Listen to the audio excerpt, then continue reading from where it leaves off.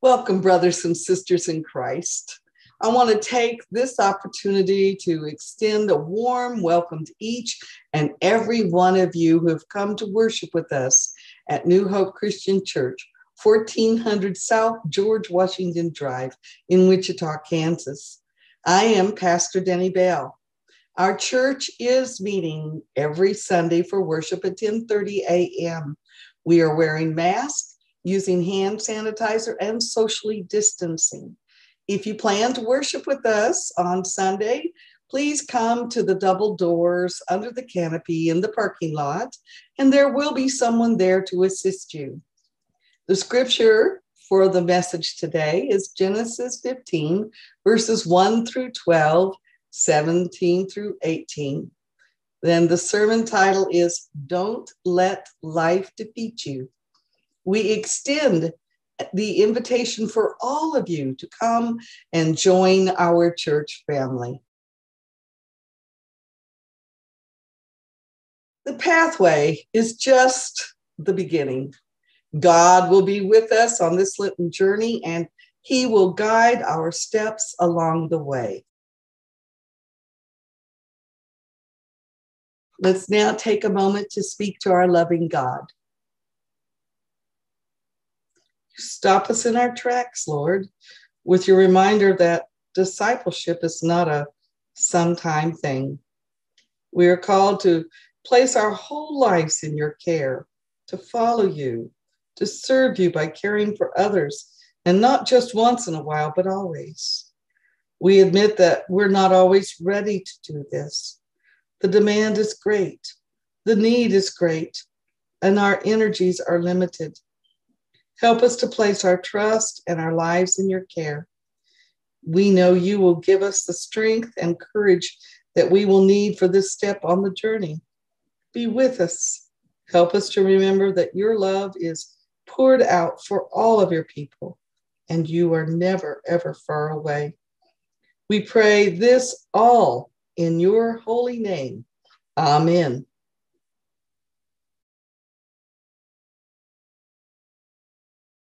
In the sharing of this meal, we participate in the fulfillment of God's greatest promise.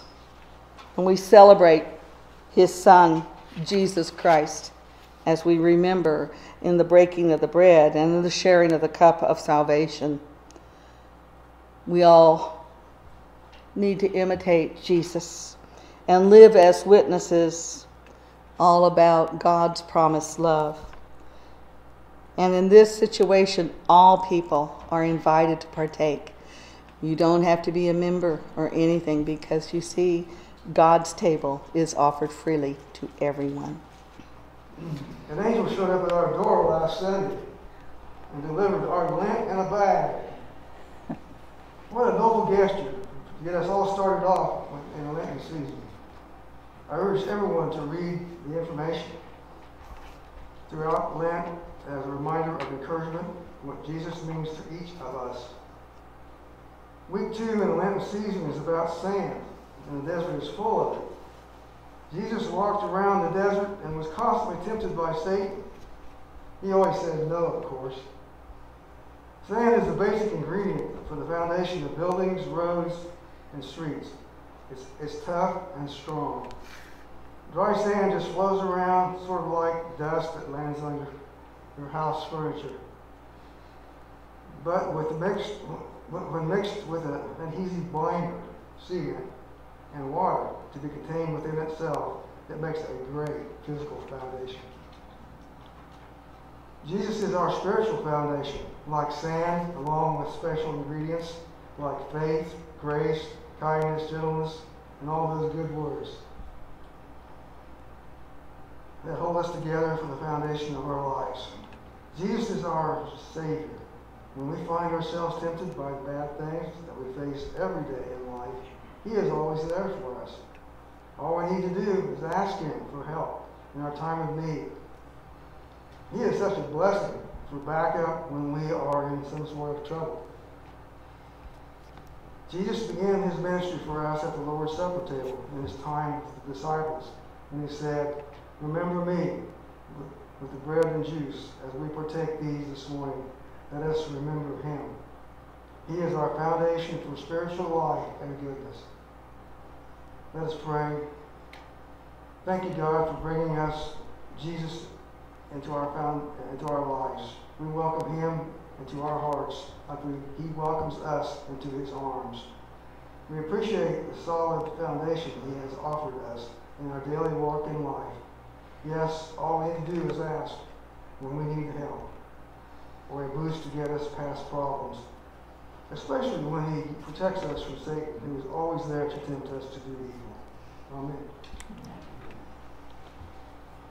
Our beloved Jesus, on the night that he was betrayed, took bread, and after he gave thanks, he broke it, and then he held it up and said, "This is my body broken for you.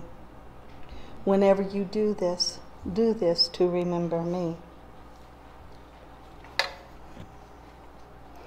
And after supper, once again, he poured the wine, he blessed it, and gave thanks, and he shared it with those with him. And he said, "This cup is my blood, my new covenant or blessing that I share with all. Each time you drink from this cup, remember me." And what you must solemnly realize is that every time you eat this bread and every time you drink from this cup, you reenact your words and actions of the death of our Master.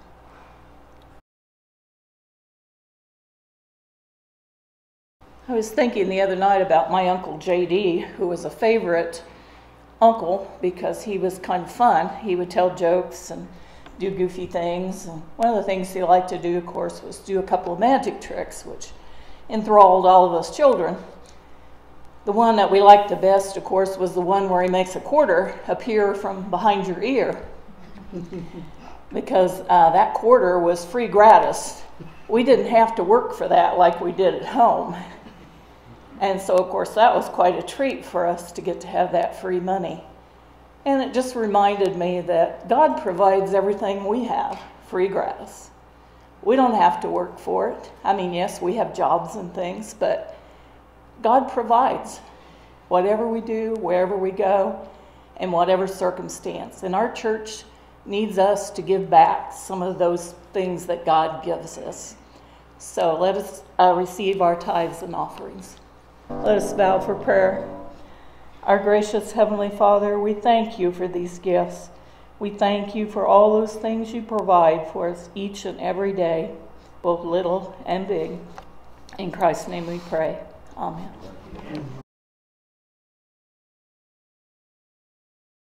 After this, the word of the Lord came to Abram in a vision. "Do not be afraid, Abram. I am your shield, your great, very great reward." But Abram said, "Sovereign Lord, what can you give me since I remain childless, and the one who will inherit my estate is Eliezer of Damascus?" And Abram said, "You have given me no children, so a servant in my household will be my heir." Then the word of the Lord came to him. "This man will not be your heir, but a son who is your own flesh and blood will be your heir." He took him outside and he said, "Look up at the sky and count the stars, if indeed you can count them." And then he said to him, "So shall your offspring be." Abram believed the Lord, and he credited it to him as righteousness. He also said to him, "I am the Lord who brought you out of Ur of the Chaldeans to give you this land to take possession of it." But Abram said, "Sovereign Lord, how can I know that I will gain possession of it?"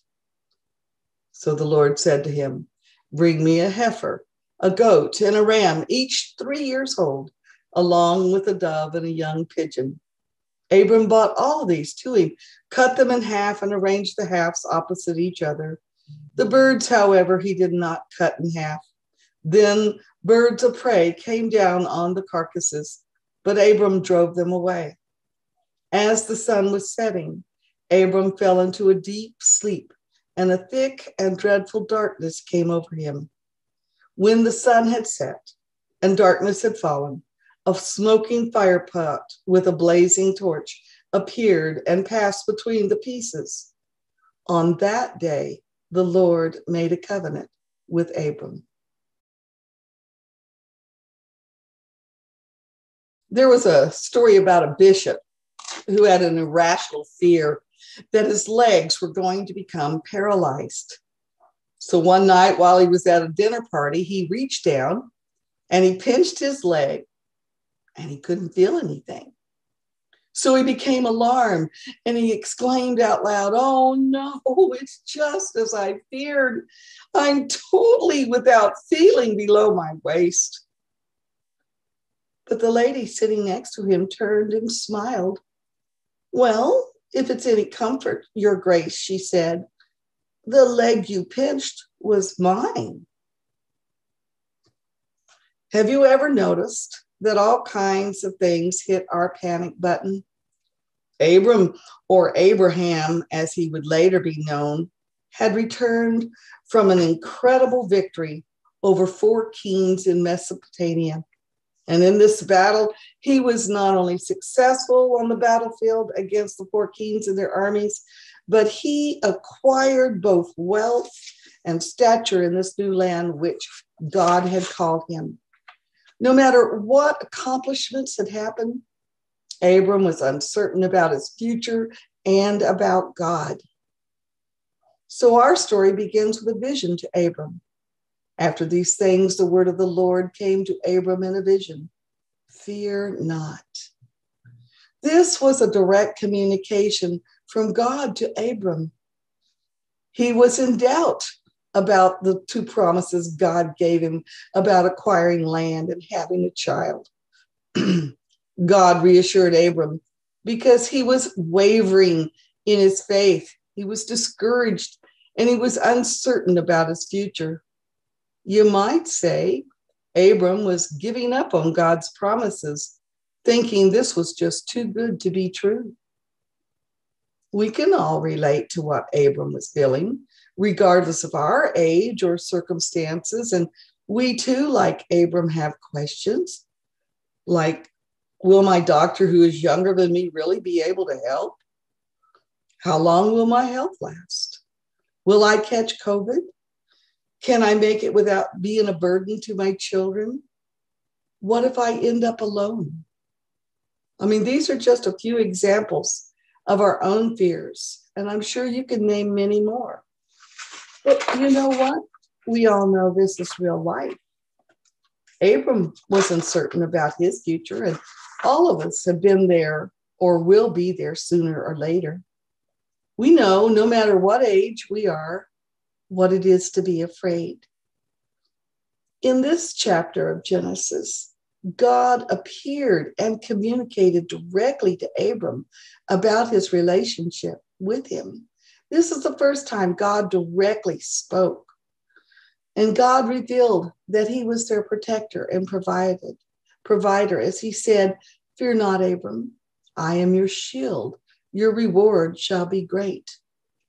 This verse proclaimed 2 foundational truths that God wanted Abram to understand. The scripture is also for us to be aware of who God really is. Don't you think, especially under those circumstances that Abraham was experiencing, that he would have fallen down and worshiped the Lord for blessing and watching over him in so many ways? Don't you think he would have done that? But it doesn't happen. Instead, Abram complained to God, saying he was still childless. After all, for he and Sarai, there was no one to carry on their name. And he expressed the pain of someone who was on the verge of giving up on waiting for God to keep his promises. Nevertheless, our loving God does what he does best, and he responded lovingly and compassionately to Abram's complaint by telling Abram to look up to the sky and count the stars, if indeed he could count that many stars. Dr. Thomas G. Long tells of talking to a minister of another church in a dangerous part of a very large city. The pastor said he was always amazed by a certain woman, a member of his church, who seemed to have no fear about coming to meetings and services at the church at night. And even though she had no car, then she would even have to walk home through the dark and frightening streets. And one night after a prayer service at which this woman had been attending, the minister was locking up the church, and he happened to see this woman walking from the church down the street to her apartment. As she walked, she was holding her hand out as if some unseen companion were walking with her and holding her hand. And as she walked, she was humming a familiar spiritual, which said, "Precious Lord, take my hand, lead me on, let me stand. Take my hand, precious Lord, lead me home." Do you think that woman was afraid? Do you think she let her fear defeat her? Absolutely not. She faced her fear and increased her faith because she trusted God. I mean, maybe she even looked up to the sky as Abram did and counted the stars.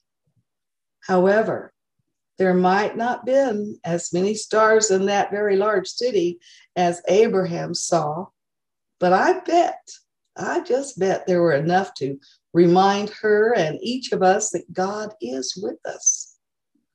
What happened?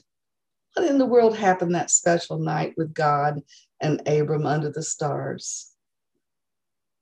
Well, I believe there was a remarkable shift of focus from Abram to God.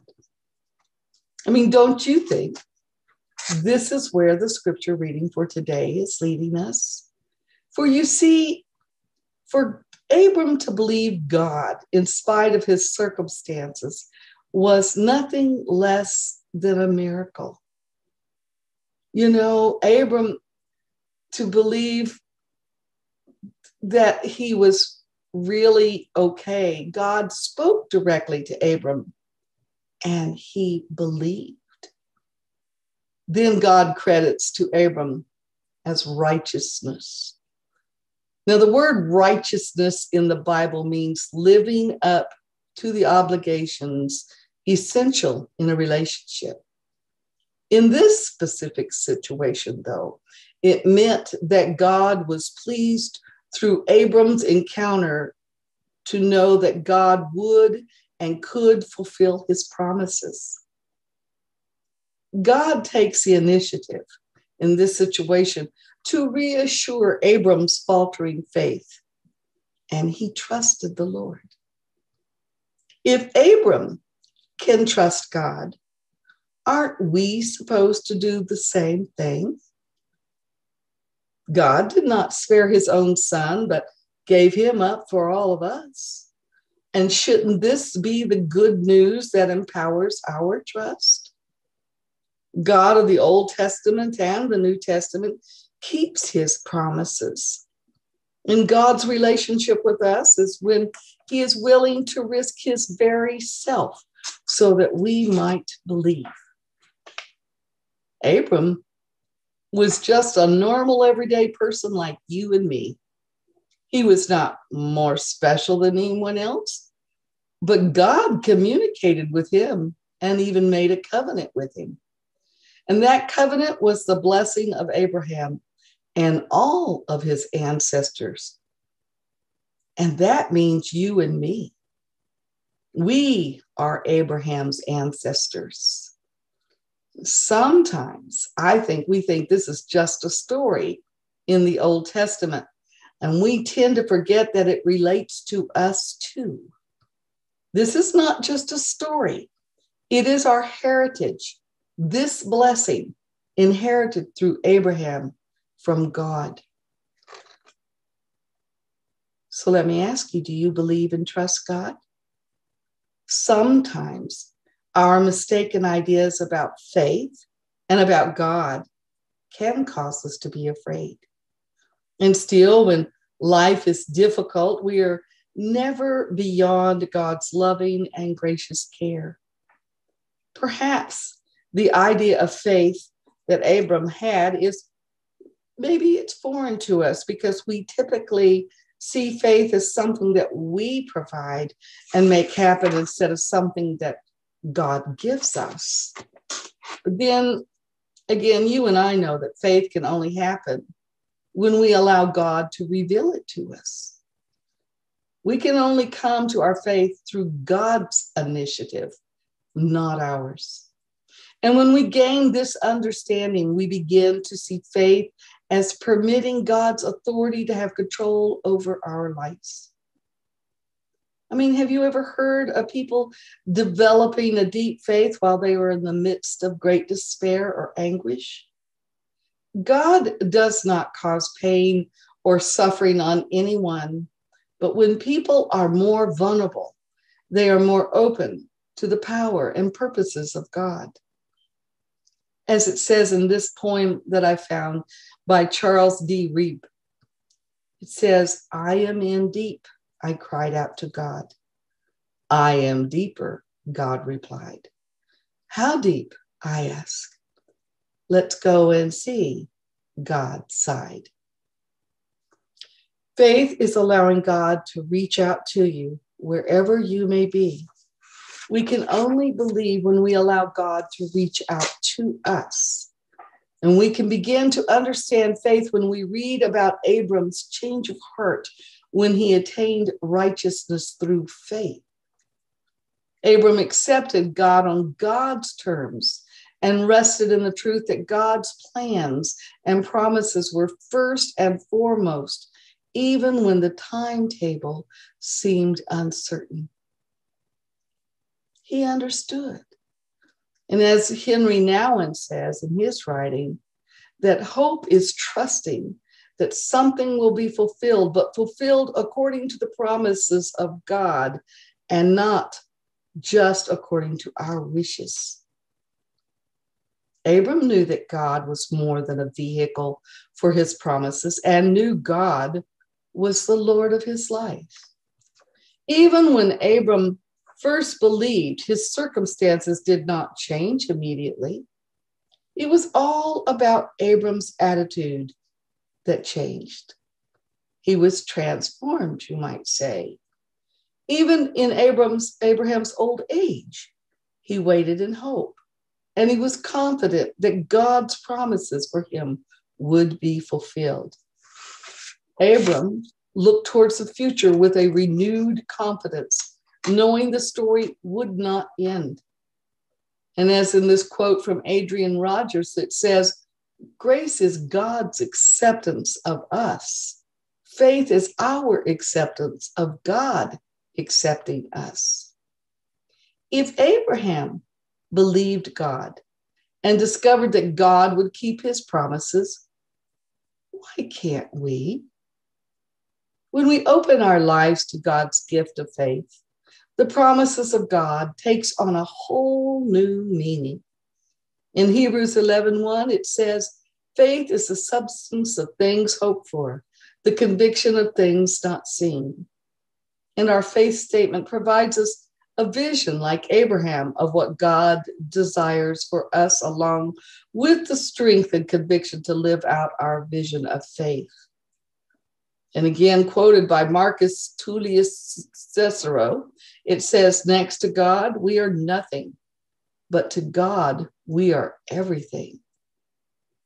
Hebrews 6:15 says, when God made his promise to Abraham, since there was no one greater for him to swear by, he swore by himself, saying, "I will surely bless you and give you many descendants." And in Hebrews 11:8, it says, by faith, Abraham, when called to go to a place he would later receive as an inheritance, obeyed and went, even though he did not know where he was going.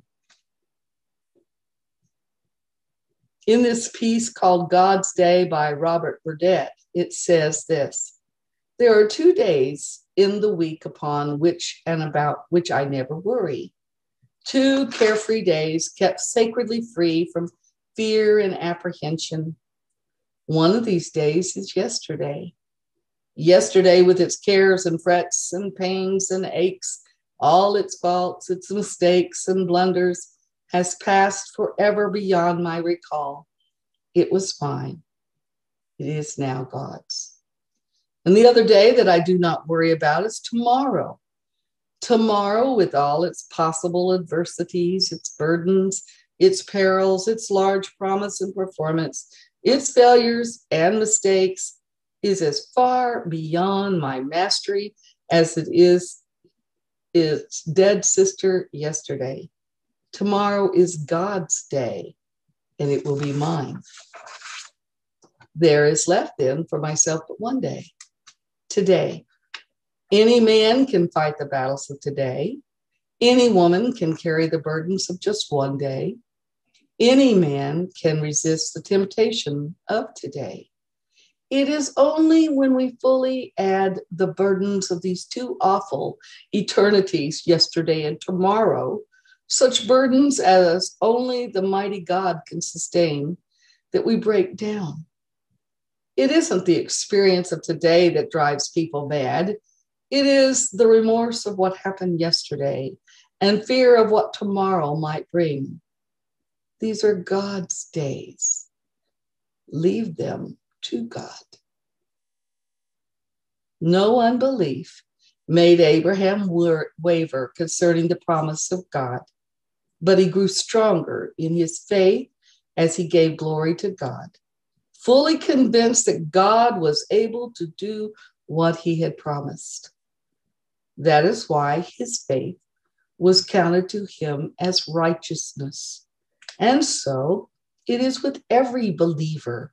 Our justification by faith is the backdrop from which the rest of the story makes sense. God's covenant with us shines brighter than any stars Abraham saw that night. And we see, as Abraham saw, that it was not what we bring to the relationship, but what God gives to the relationship that makes it work. Instead of being sidetracked on our journey of faith, do not let your life defeat you. God is at work in your hearts. He takes weak people like you and me and Abraham with no ability to save ourselves and saves us by himself, for himself. The promises of God are based solely on grace, not merit. Therefore, even when we doubt, God will do a miracle of work of faith in our hearts. I hope this Lenten season gives you the opportunity to reflect upon your own life as we move towards Easter. And in so doing, I hope during this time, you hear the call of God to live a faithful life. I mean, isn't it time for us to follow Abraham's lead and open ourselves to God's plans for our lives? How about letting go and let your faith grow?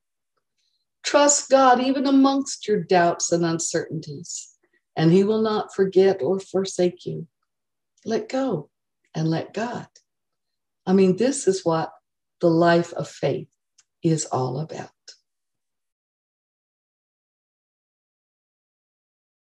Our Lenten journey marches still onward. Jesus sets his face towards Jerusalem, and we travel that road with him. There are no faithful detours, nor can we rush to the end of the story. Let us depart in hope and confidence that although the wilderness of Lent stretches still before us, God's promises go with us today and always. Amen.